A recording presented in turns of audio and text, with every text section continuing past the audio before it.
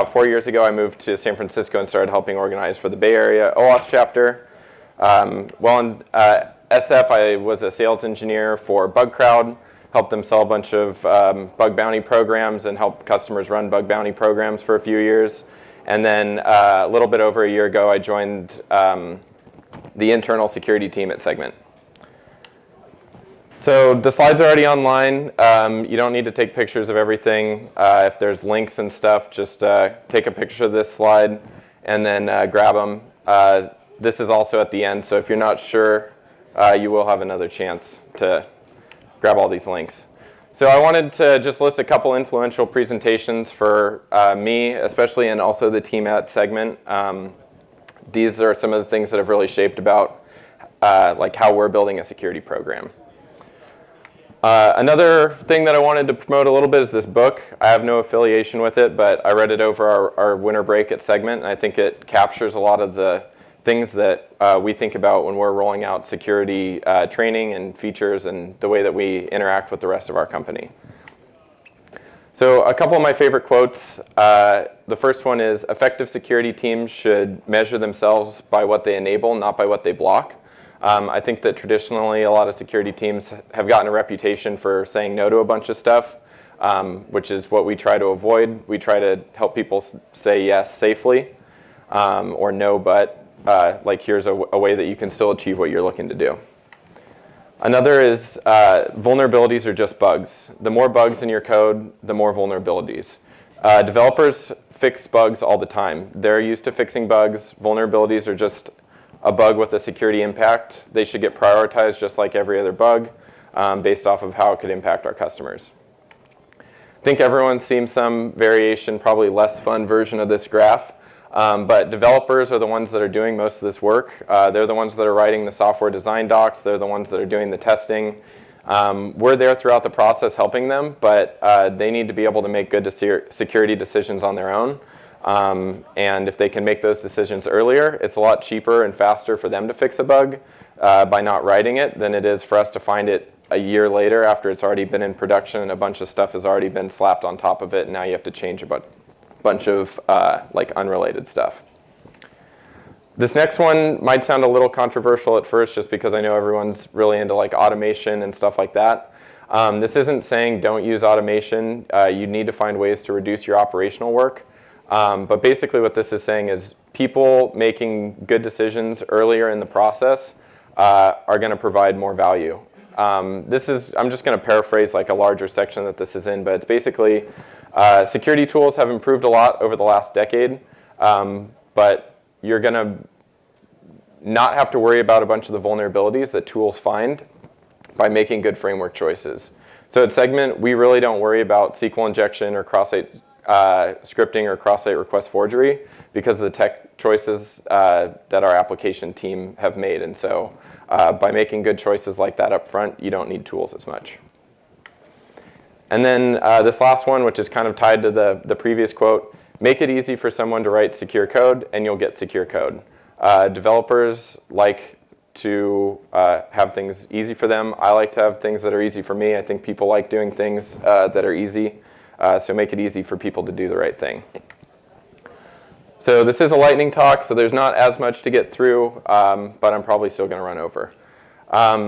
These are the couple things that we're going to talk about. The first one's building a team and a program. The second is our approach to training, which our head of security, Colleen, talked a little bit about in the panel that she was on earlier today. The next one is how you get developers to use the expensive stuff that you buy for them. And then the last one is how you work directly with engineering teams to build stuff. So organizational buy-in, the most important thing is you need the whole company to care about security. This isn't something where you can just buy a security team and buy some security products. You need executive buy-in and you need actual actions from them. To do this, you probably need a passionate head of security that can actually translate what you're working on to the executive level and make them understand things. But if you don't have security buy-in from the top down, I would probably look for another job because it's definitely an employee's market right now, and there's tons of companies that want to hire talented people. Also, you need security headcount. You can't do this stuff with just a few people. If you have a complicated organization, you need people with different talents, and so you need people that can work with the org and understand the rest of the business. And then also, probably most importantly, is once you have that stuff, is you need a good relationship with your engineers. You need your EMs and your PMs. They need to allocate time for patching, bug fixes, reviews, threat modeling, all that good stuff. I don't have time to talk about our threat modeling process, but check out Jonathan's presentation from AppSec California last year. It's really good, and it definitely informed the way that we think about threat modeling a lot. So building a team, the things that we've had a lot of success with are going to stuff like this, sponsoring meetups, speaking at conferences. We try to sponsor a couple meetups per year. It's really not that expensive. It's like $1,000 to $1,500 to have 80 to 100 security people come to your office and hang out, and you get to meet them, your recruiters get to meet them, and we've definitely found people from our teams from doing stuff like that. If you can get developers to go too, that is definitely a huge bonus. Segment has been involved with the Day of Security conference and meetup series up in the Bay Area, and we've gotten some of our developers to go to that, and they've really enjoyed that, and one of them is actually speaking at the next meetup that we're hosting, which is awesome. Another way to meet great people is to get involved in open source projects. David is speaking tomorrow about some open source work he did for the Zap proxy. He created a really cool heads-up display so you don't have to constantly switch between your browser and your proxy. So if you're interested in that, go check that out. And then you can also check out our head of security's talk from B-Sides from a couple years ago if you're somebody that is building a team or managing a team. So shifting left, everybody's heard this. I think it's something that the marketing teams at some vendors have done a really good job promoting, but I actually do think that this is really important because developers want to build good software, and in 2019 and probably even in 2000, that means having secure software. This is just a component of building a good piece of software, just like efficiency or scalability or any of the other components that people praise in a piece of software. But to do this, you need devs to be security minded, and that's what security's job is. You need them. You need a security team that can work with developers and teach them how to think about things in a secure way and be a resource for them while they're thinking about whatever the next thing that they're going to build that's going to make your company money. We're not helicopter parents. We're not pair programming with all of our developers. We don't have nearly enough people to do that, and I don't want to do that. So you just need to teach them to make good decisions on their own. So how do we do that? We do some training when somebody joins Segment. Within their first few weeks, the first one is think like an attacker. So we run a bug bounty program. We do pen testing. We look for stuff on our own. We try and teach them how to think like we do when we put on our attacker hat and sunglasses. And then the second one is secure code review. So what to look for in a pull request, what to think about when you're designing a system, and then what resources are available as you're working through that. So don't take my word for it. Here's a bunch of reviews that our developers have given us. Colleen talked about this a little bit earlier, but people genuinely do like taking our training. And I think that that's pretty rare because a lot of people complain about security training. The way that we make this relevant is we focus on stuff that has actually been found in Segment, whether this is something that a bug bounty person found, or a pen tester found, or something that we found. It's way easier to get somebody to care about something if you're talking about it in the context of your company, instead of using that abstract CSRF bank example about transferring money to somebody's account that everybody's seen. We also start introducing the Bugcrowd VRT. The VRT is vulnerability rating taxonomy. And we just use this as a way to show our internal developers how we're thinking about these vulns from a priority standpoint. And like when they see these types of vulnerabilities in the future, they already have some anchoring in their head for like, okay, how bad is this? And how quickly do I need to fix it? For our training to teach people how to think like an attacker, we use OWASP Juice Shop. Juice Shop is somewhat similar to our tech stack, and so it's a lot easier for developers to understand what they're looking for when it's similar to what they're already used to developing. Our general schedule is we talk about a couple vulnerability categories, and then we do some interactive training where they actually find the same types of bugs that we just told them about. And then we just go through that a couple of times, and we find that that's a really good way to get people excited about finding bugs, and then they actually understand, okay, here's what happens with cross-site scripting. As we're going through the training, we are writing their names up on a whiteboard, and so as people are finding vulnerabilities, they're also competing with all the other engineers that are in their hiring class, and we found that that definitely gets people more excited about taking the training seriously instead of just like looking at Slack. It's like you don't want to be the only person whose name isn't on the board.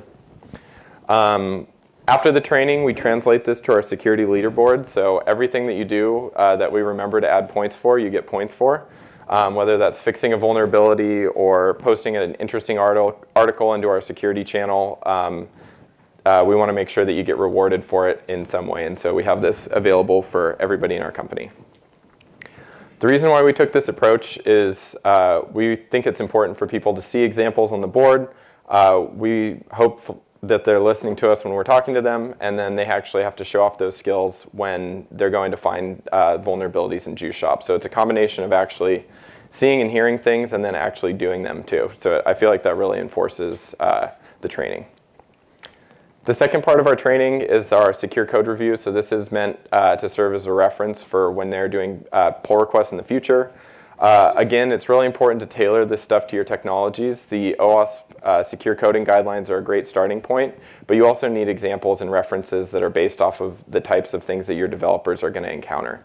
If you're a company that uses Node like Segment, you don't need any Java examples because we don't do any stuff with Java. This is also meant to reinforce the training from part one. Hearing things multiple times definitely helps your attention. So these are a couple of the main things that we cover. We actually don't see very much XSS, but we have a couple of instances where we found it, so we cover it in the training. SSRF and DNS rebinding, this is something that if you're in the last session, they talked a lot about. If you don't know what this is, it's definitely very scary. You should look into it. We don't have time to really talk about it right now, but we were recently on the Absolute AppSec podcast with Seth and Ken, and we talk about SSRF and DNS rebinding. We talk about how we've approached this problem at Segment, and by we, I mean we had some engineers write some really good software to solve this problem for us because they're smarter than we are. And what this does is it sits at the container level and it blocks any connections to any of our internal IP addresses. It does this after the IP has been resolved from the host name, so we don't have to worry about things that are going through multiple transformations to try and hide it. And this actually recently got open sourced yesterday. And so this is something that you can use right now. There's also another piece, NetC, that is going to get released later this month that's going to make it easier for people that aren't using Golang. But yeah, by the time that these videos get posted online, these will both be real. So our example for the secure coding guidelines, this is Leif's Hawaiian Shirt Store, which was built by my coworker David. It's riddled with vulnerabilities, as you would expect, and our developers are the ones that have to go and find these vulnerabilities in the code. So this is a really easy buying experience. You just see a shirt, and you put in your credit card number, and then you buy the shirt. So the goal here is to just provide people with some simple hands-on examples of what things from the training look like. So can anybody point out that doesn't work at Segment a vulnerability in this code written by David? Cost, perfect. That's in the order that I was hoping people would guess. And what's the other one? Credit card number? Yep. You don't want to put sensitive stuff in the URL. And most importantly, he spelled Hawaiian wrong. And then on the back end, this is server. This is what it would talk to on the back end. Who sees something that is bad here? Slightly trickier. API key. Okay, that one actually wasn't tricky. What's the other one? B to A. B to A is actually base 64 encoding. It's not encryption. We wouldn't actually expect a developer to know this, but we like to introduce the concept of security judgment, which is something that the Netflix talk I referenced earlier introduced. And it's basically just like knowing when to look at stuff, or knowing when to ask us for help, or knowing when to talk to somebody senior on your team. So we don't expect everyone to be an expert in every aspect of security. We're certainly not experts in every aspect of security. We Google stuff all the time. I'm sure everyone here Googles most of what they do in a day. But we just want to instill that in our developers so that they know what to Google and who to ask. To make this easy for our devs, one of our engineers, Thomas, built this tool where you can just put in some references to your Jira project, and then you can fill out some checkboxes about what you're trying to do, and then it will surface the information from the secure coding guidelines that's going to be relevant and what to check for. So a lot of the benefits for our engineering training can be summarized here. You get to meet people really early in their career at Segment. You get to show them, hey, the security team is actually kind of cool. We're not going to say no to you. We want to partner with you on projects. We introduce them to common vulnerability types that they might be likely to write in their time at Segment and hopefully not write them. I think this is one of the most important ones is that concept of security judgment, knowing when to ask for help or knowing when to look something up and see if it's the right thing to do. And then we want them to think about PRs in new ways. And most importantly, we want them to have fun because they hang out with us for a few hours during their onboarding, which is already a pretty lengthy process. Once you complete the training, you get an iHack sticker, which is kind of like I voted, but more fun. And then you also get this HackerMan sticker, which is just a dumb meme from Mr. Robot that gets referenced in our training. The next section is vendor adoption. So how do you buy stuff and then get engineers to use it? Because we don't use a lot of our tooling. The tooling that we buy is actually for developers to use, and we want them to use it easily, and we want them to help us make Segment safer. So I want to talk about a tool that we bought a while ago, Snyk. Snyk helps companies identify vulnerabilities in their dependencies. If any of you work at a Node shop, you realize that this is a huge problem because we have a lot of dependencies. This is important for every language, but very important for Node. So the way we started our eval is we tested this on various repos ourselves. We made sure that it had the right feature set that we were looking for from a language perspective. And then we partnered with our app team early in the process. We didn't buy this without talking to other engineers. We want them to say, hey, this is usable because they're the ones that have to use it, not us. Once our app team said this looked good, we presented at our engineering all hands, and we tried to make it fun. We had them write down on a piece of paper how many dependencies they thought we had across all of Segment. And we did a Price is Right style prize. Our team bought a crown, and then the winner was presented with a crown at all hands, and that definitely makes people pay a little bit more attention than just like, hey, we're going to make you use this thing that we bought, because people are actually using it. And then we actually submitted our pull request to all of the core repos, so I probably added this to like 25 repos. And then since then, I think it's probably been added to close to 150 repos. And I didn't do any of that. We gave our engineers examples, and we said, hey, go look at these and talk to us if you need help. And then they've just done the rest. We also added it to like our initialization code for Go repos. So any new Go repo that somebody makes, this just gets automatically added, and they don't even have to do anything. And then really important is you want to make this information available to developers where developers are working. And you don't want them to have to go look at all these different tools. So we wrote a tool with something that we use internally called Directory. And you'll see here, this has a bunch of other information. It has Datadog metrics. It has stuff like other resources in AWS. And then it also has a security tab where you can see information from Snyk. We also, you can see information about some other security information that might be relevant to that repository or to that container. And here you can see that there's actually no vulnerabilities. That's because one of our developers took it upon himself to get rid of all the vulnerable dependencies. We actually didn't ask him to do this. We were kind of still in the rollout phase. And Roland just came to us and he's like, hey, there's no more vulnerabilities in this thing. We're like, that's awesome, because now we don't have to worry about that. And having vulnerabilities in your dependencies is definitely something that we consider the security fundamentals. A lot of people, especially on Twitter, talk about the security basics. And I think that that is not a good name for it, because the security basics are actually really hard.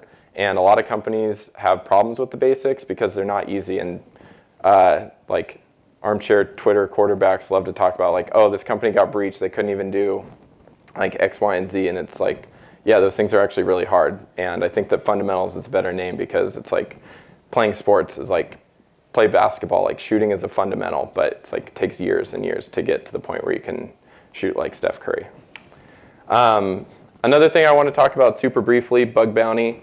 I'm not going to talk about how to run a bug bounty program. I'm not going to talk about if you should run one or not. There's been a million talks about that. I've even given some. But the couple things I wanted you to take away from this is think about the way that you run your program and pay for anything that gives value.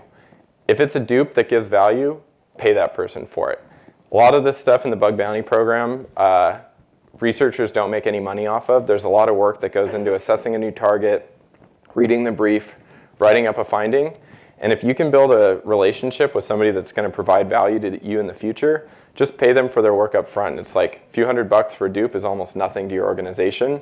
We've gotten all of our most critical findings from people that we paid for dupes or for something early and then worked with and built a relationship. And then a few weeks later or something, they'll be like, oh, actually we found this really critical thing, and we're grateful that they told us about that. Another way to think about that is if you're thinking about it money on a per bug basis, you're probably thinking about your program in the wrong way, because what other tool do you judge based off of like how much like each individual instance is providing value? It's like you should be thinking about the program as a whole based off of how much money you're spending and how does that compare to other security tools. And once you start thinking about it that way, it's easy to rationalize like, oh, we'll pay this person $300 for this well-written dupe. And then if anyone here is a bounty researcher, our program's going public in like 5 days or something. So if you want to take a crack at it while it's still private, feel free. You can use that link and just submit bugs. You don't need to get invited or anything. You just need a Bugcrowd account. And then how does this translate into Jira? So you want to make things easy for people to fix. You need to have a good description. You need to have easy to follow reproduction steps. And most importantly, you need to have a severity description. If what you're writing up isn't something that a developer can understand the impact of without too much help, you probably need to research this vulnerability more, or you need to write it up in a better way, because if a developer doesn't understand the same urgency that you've marked this with, they're probably not going to resolve it with the same urgency that you think it should be resolved with. And so if that means meeting up with them to talk about the remediation criteria or even the suggested remediation, that can be really helpful. It can be really difficult to understand like where this bug actually got introduced and like what this should actually be fixed and like what team this should go to. And sometimes stuff does hop around a little bit. But if you're there to work with them through that process and be like, hey, this is actually how you should be doing it, and we're here to help, that goes a long way. The last big chunk I have to talk about is the security engineering embed program. So we talked with people from Coinbase, Etsy, and Twilio to see how they do this process. So this is kind of just distilling our research from people that have done this a lot more times than we have.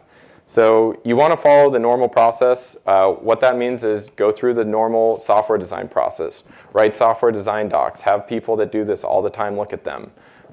You need to get buy-in. Is this something that your org actually needs to build? Is this something that you're going to have developers that you can work with to actually build this with? Is this going to be a key result for their team for that quarter, or for that half year, or however long it takes you to build it? Does this meet your company's standards for design? You need somebody that is probably a better front-end programmer than you to help you figure out what this stuff is actually supposed to look like.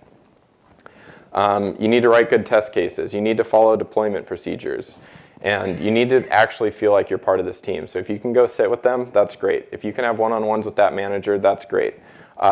If you can go through their normal onboarding process, that's awesome. This isn't just free labor for an engineering team. You're not taking over a part of their product for them. You're actually going and sitting with that team and being part of that team for however long it takes to get this to get built. And so why did we do this? Why did we want to spend our security resources building stuff with other teams? This is a great way to build empathy with developers. If you go through the same process that they go through, you might find that the security review process sucks. And if you can make changes to it from that other side, it's going to be more usable for the developers that have to go through this all the time. It's also a great way to meet people. You'll meet a ton of people that are maybe outside of the circle that you normally work with.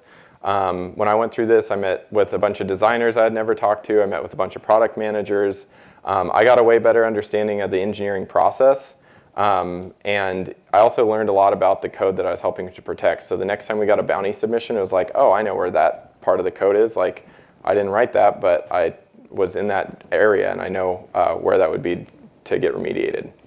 It also helps diversify your skill set. I think a lot of people in security like learning new things. I know that's one of the things that interested me about the industry. And this is another area that you can learn and expand your knowledge. Just wanted to share a feature that I helped build. This is my original design mockups. I used colored pencil because I'm not a designer. But after working with a bunch of people and meeting with a bunch of people throughout our org and getting help, this is what it ended up looking like. So it's pretty close. But I think this version's maybe a little bit better. And so we use a combination of the Dropbox ZXCVBN password strength meter, as well as the Have I Been Pwned API. So this is a bad password on the left that you can't use. That's a decent password on the right. That's a pretty good password on the right. And then this is a breach password, which we actually do allow customers to use currently. But we do warn them, hey, this is something that's been in a breach somewhere else, so you might want to not use that.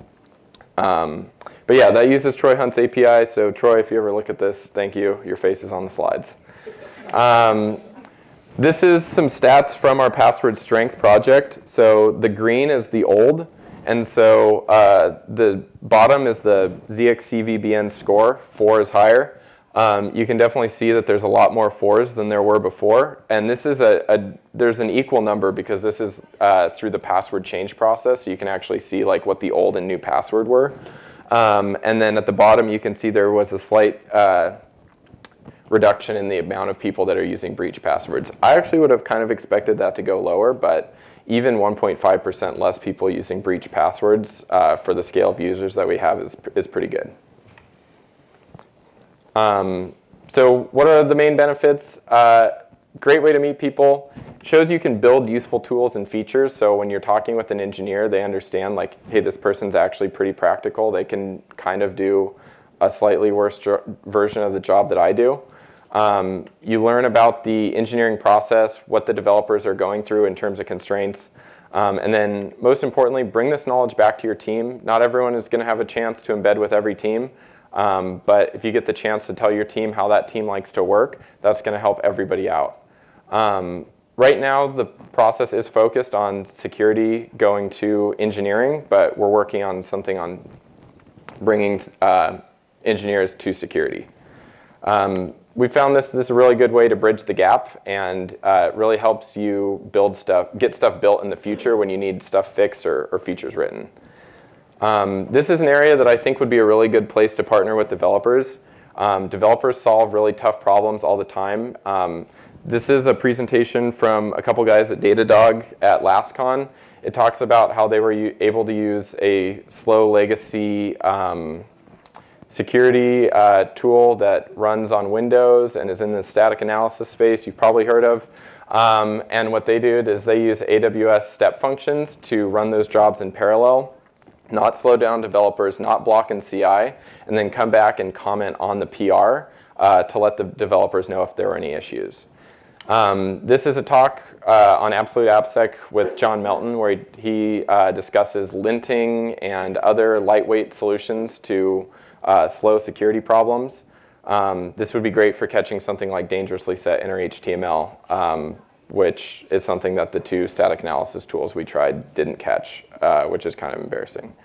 And then the last one is Salus. We actually haven't looked too closely into Salus, but this is a project by Coinbase that they use as a big chunk of like how they think about scanning in their CI tooling. If you do need to use these, hopefully you don't, but these are a couple things that you can use in case you're really not able to get something fixed. Don't be the team that cried compliance, but sometimes you can use this stuff to get stuff done, and it can be really helpful. So just keep it in mind if being friends and helping people the normal way doesn't work, and you need some firepower. So just to summarize everything, I know we're over time, but get involved in the local security community. It'd be great if more people could write blogs, talk at conferences, share your information. That's how the whole industry moves forward. For stuff that you can't really talk about in public, we've had a great time meeting with other security teams one-on-one and just talking about the types of problems that we're solving. We're all kind of working on the same things, just at like various levels of maturity. Use that involvement to build the team that you want to work with. Having the right coworkers makes a huge difference. My coworkers are right there, so I had to say that. But no, our team has been really great to work with. It's been awesome. Vulnerabilities are just bugs. The more that developers think of vulnerabilities the same way they think about other broken stuff, the easier it is to get them to fix it. Security is everybody's job. This isn't something that the security team can just make better. Developers have a way bigger impact on the security of a product because they're the ones that write all of it. We're just there to help out and teach them security judgment, so knowing when to ask us for stuff. And partner cross-functionally in a meaningful way. Think about any big project at your company. It's always going to touch multiple departments. It doesn't even have to be an engineering project. It could be like finance and legal or something. But it's like once your org gets to a certain size, like everything takes like multiple pieces. Look for ways to reduce your operational work. If you don't do that, you're just going to get consumed by it. Use some of your project time to reduce future operational overhead. Save your no's. Don't be the department of no. Be the department of yes safely. And most importantly, have fun with your developers. Developers want to work with people that are easy to work with. And so if you're easy to work with and you're part of the fun parts of your company, people are more likely to want to work with you. And then just some closing thoughts. Everybody here knows that security isn't something that you just buy or hire people for and have it magically improve. Like every tough challenge, whether that's reliability, performance at scale, having a diverse workforce, it requires cultural change within your org. You need support from throughout the org, and that means executives, managers, and individual contributors. It isn't security versus development. We're all on the same team, and you got to hire the right people that can work with engineering and the rest of the org because you need support from the whole company. You'll need engineers to fix stuff and write features. You need people to report suspicious emails and get in the habit of locking their computer and stopping tailgaters. And most importantly, we're all trying to provide something great for our customers, whether that's new features, customer service, or peace of mind that their data is safe. So with that, this is the show notes. We're hiring at Segment, so if this has convinced you that this is a place you want to work, there's a lot of us around. You can talk to us about our experiences, and I'm way over time limit, so I am going to stop, but I will be over there, and I will let you prevent me from eating lunch if you want to ask me questions. So thank you.